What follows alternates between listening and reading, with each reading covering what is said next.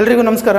ಇದು ಶಿಕ್ಷಣವೇ ಶಕ್ತಿ ಸ್ಪರ್ಧಾ ಕ್ರಿಯೇಟಿವ್ ನವೋದಯ ತರಬೇತಿ ಕೇಂದ್ರ ಶಿವಮೊಗ್ಗ ಇವರ ವತಿಯಿಂದ ಈಗಾಗಲೇ ನಾವು ಮೊದಲನೇ ವಿಡಿಯೋವನ್ನು ನಿಮಗೆ ಕೊಟ್ಟಿದ್ದೀವಿ.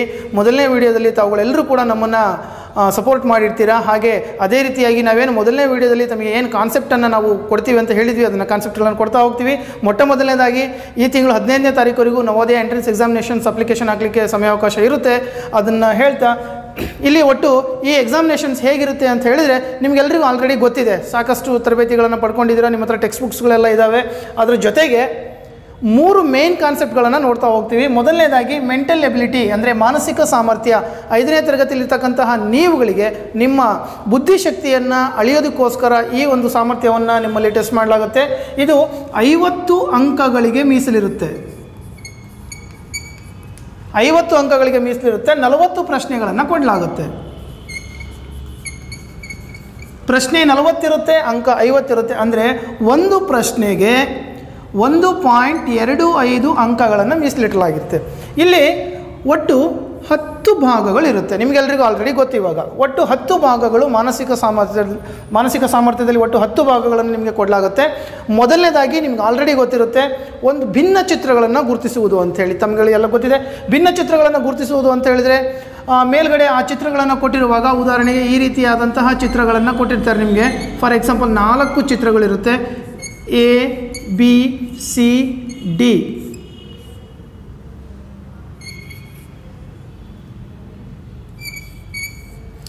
ಸೊ ಈ ರೀತಿ 4 ಚಿತ್ರಗಳನ್ನು ಕೊಡಲಾಗಿದೆ.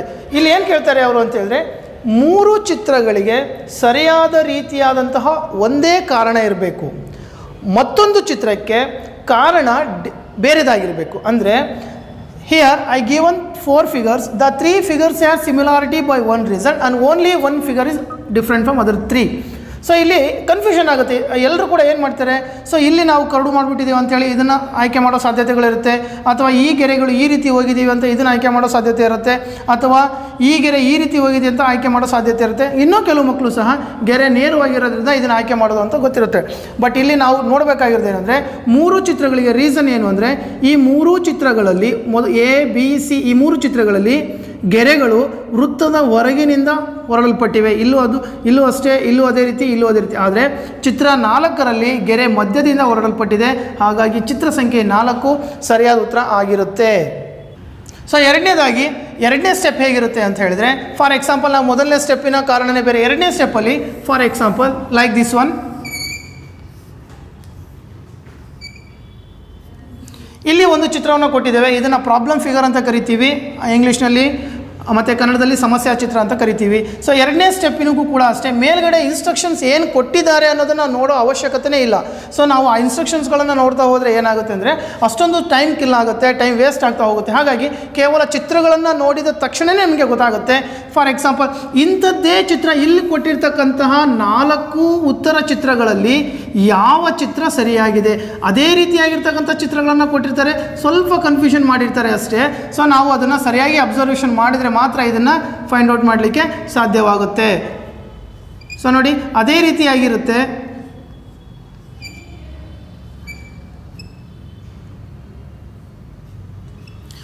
ಎಲ್ಲ ಚಿತ್ರಗಳು ಅದೇ ರೀತಿ ಕಾಣಿಸ್ತಾ ಹೋಗುತ್ತೆ. ಆದರೆ ನಾವು ಅದನ್ನು ಸರಿಯಾಗಿ ಗಮನವಿಟ್ಟು ನೋಡಿದಾಗ ಸೇಮ್ ಇಂಥದ್ದೇ ಚಿತ್ರ ಯಾವುದರಲ್ಲಿದೆ, ಇಂಥದ್ದೇ ಚಿತ್ರ ನೋಡಿ, 0 ಮೈನಸ್ ವೃತ್ತ, 0 minus ವೃತ್ತದಲ್ಲಿದೆ. So option number second one is the right answer. ಭಾಗ 3ರಲ್ಲಿ ಈಗಾಗಲೇ ನಿಮಗೆ ತೋರಿಸ್ತಾ ಇದೆ ನೋಡಿ.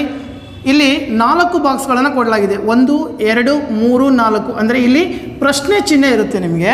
ಸೊ ಈ ಪ್ರಶ್ನೆ ಚಿಹ್ನೆಯಲ್ಲಿ ಅಲ್ಲಿರ್ತಕ್ಕಂತಹ 4 ಆಪ್ಷನ್ಸ್ಗಳಲ್ಲಿ ಯಾವುದನ್ನು ತಂದು ಇಲ್ಲಿಗೆ ಫಿಲಪ್ ಮಾಡಿದರೆ ಟೋಟಲ್ ಫಿಗರ್ ಕಂಪ್ಲೀಷನ್ ಆಗುತ್ತೆ ಅನ್ನೋದು ಇಲ್ಲಿ ಕಾನ್ಸೆಪ್ಟ್ ಇರುತ್ತೆ. ಸೊ ಈಗಾಗಲೇ ನಾವು ಮೇಲ್ಗಡೆ ಇಲ್ಲಿ 3 ಸಿ ಅಂತ ಬರ್ತಿದ್ದೀವಿ. ಸೊ ಇಲ್ಲಿ ಈ ಚಿತ್ರವನ್ನು ಕಂಪ್ಲೀಷನ್ ಮಾಡುವಾಗ 50% ಚಿತ್ರ ಮೇಲ್ಭಾಗದಲ್ಲಿ ಯಾವ ರೀತಿ ಪೂರ್ಣಗೊಂಡಿದೆಯೋ, ಕೆಳಗಿನ ಭಾಗನೂ ಕೂಡ 50% ಚಿತ್ರ ಕಂಪ್ಲೀಷನ್ ಆಗಿ ಟೋಟಲ್ 100% ಫಿಗರ್ ಕಂಪ್ಲೀಷನ್ ಆಗಬೇಕು. ಹಾಗಾದರೆ ನಿಮ್ಗೆಲ್ರಿಗೂ ಗೊತ್ತಾಗ್ತಿದೆ, ಇಲ್ಲಿ 3C ಇದೆ, ಇಲ್ಲಿ C ಇದೆ. ಸೊ ನಾವಿಲ್ಲೀಗ 3 ಹಾಕಿದರೆ ಸೊ ಮೇಲ್ಗಡೆ 50% ಚಿತ್ರ ಹೇಗೆ ಕಂಪ್ಲೀಷನ್ ಆಗಿದೆಯೋ ಕೆಳಗಿನ ಭಾಗದ 50% ಚಿತ್ರ ಕೂಡ ಕಂಪ್ಲೀಷನ್ ಆಗುತ್ತೆ. ಸಮ್ ಟೈಮ್ ಈ ರೀತಿಯಾಗಿ ಈಕ್ವಾಲಿಟಿ ಇರ್ಬೋದು ಅಥವಾ ಈ ರೀತಿಯಾಗಿ ಈಕ್ವಾಲಿಟಿ ಕೂಡ ಇರ್ಬೋದು, ಯಾವ ರೀತಿಯಾದ್ರಲ್ಲೂ ಈಕ್ವಾಲಿಟಿ ಇರ್ಬೋದು. ಆದರೆ ನಮಗೆ ಸಂಪೂರ್ಣವಾಗಿ ಚಿತ್ರ 100% ಕಂಪ್ಲೀಷನ್ ಆಗಬೇಕಾಗಿರುತ್ತೆ. ಇದು ಭಾಗ 3ರಲ್ಲಿ ಹೇಳುತ್ತೆ. ಇಲ್ಲೂ ಕೂಡ ನಾವು ಮೇಲ್ಗಡೆ ಇದನ್ನು ಏನು ಮಾಡಬೇಕು ಅನ್ನೋ ಸುಮಾರು 4-5 ಲೈನ್ನ ಇನ್ಸ್ಟ್ರಕ್ಷನ್ಸ್ಗಳನ್ನು ನಾವು ಕೊಡ್ತಾ ಇಲ್ಲ. ಬಿಕಾಸ್ ಕಾರಣ ಏನಂದರೆ ಮೇಲ್ಗಡೆ ಇರ್ತಕ್ಕಂಥ ಇನ್ಸ್ಟ್ರಕ್ಷನ್ಸ್ಗಳನ್ನು ನಾವು ಓದ್ತಾ ಹೋದರೆ ಟೈಮು ತುಂಬ ಕಿಲ್ ಆಗ್ತಾ ಹೋಗುತ್ತೆ. ಓಕೆ, ಸೊ ಈಗ 4ನೇ ಸ್ಟೆಪ್ ಹತ್ರ ಹೋಗ್ತಾ ಇದ್ದೀವಿ. ಸೀರೀಸ್ ಕಂಪ್ಲೀಷನ್ ಫಿಗರ್ ಅಥವಾ ಸರಣಿ ಪೂರ್ಣಗೊಳಿಸುವ ಚಿತ್ರಗಳು ತುಂಬ ಸುಲಭವಾಗಿರುತ್ತೆ, ಸ್ವಲ್ಪ ಕನ್ಫ್ಯೂಷನ್ ಆಗುತ್ತೆ ಅಷ್ಟೇ.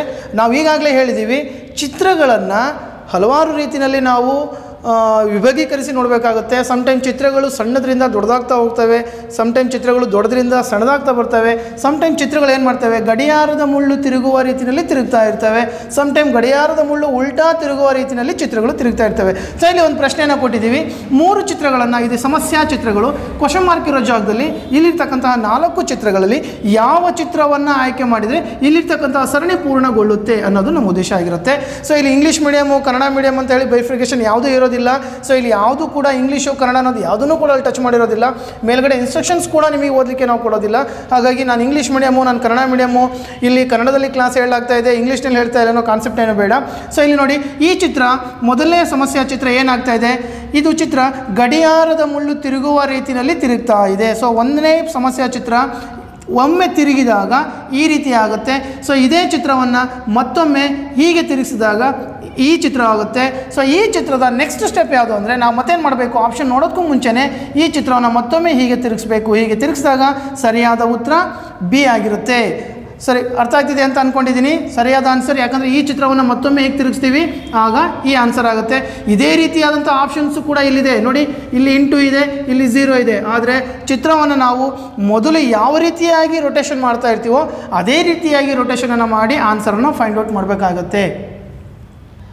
ಇದನ್ನು ಇನ್ನೂ ಈಸಿ ಮೆಥಡಲ್ಲಿ ನಾವು ಫೈಂಡ್ ಔಟನ್ನು ಮಾಡಬೇಕು. ನೋಡಿ, ಈ ಚಿತ್ರ ಈ 3 ಚಿತ್ರಗಳು ಎಷ್ಟು ಡಿಗ್ರಿ ಆ್ಯಂಗಲಲ್ಲಿ ರೊಟೇಷನ್ ಆಗ್ತಾ ಇದೆ ಅಂತ ಹೇಳಿದ್ರೆ, ಈ ಚಿತ್ರವನ್ನು 90 ಡಿಗ್ರಿ ಆ್ಯಂಗಲ್ 90 ಕೋನದಲ್ಲಿ ನಾವು ತಿರುಗಿಸಿದಾಗ ಈ ರೀತಿ ಆಗುತ್ತೆ. ಈ ಚಿತ್ರವನ್ನು ಮತ್ತೆ 90 ಡಿಗ್ರಿ ಆ್ಯಂಗಲಲ್ಲಿ ತಿರುಗಿಸಿದಾಗ ಈ ರೀತಿ ಆಗುತ್ತೆ. ಸೊ ಇದೇ ಚಿತ್ರವನ್ನು ಮತ್ತೆ as it is 90 degree angle ತಿರುಗಿಸಿದಾಗ ಈ ರೀತಿ ಆಗುತ್ತೆ. ಯಾವ ರೀತಿಯಲ್ಲಾದರೂ ಬೇಕಾದ್ರೂ ನಾವು ಅದನ್ನು ಆನ್ಸರ್ ಫೈಂಡ್ ಔಟ್ ಮಾಡ್ಬೋದು. ಓಕೆ.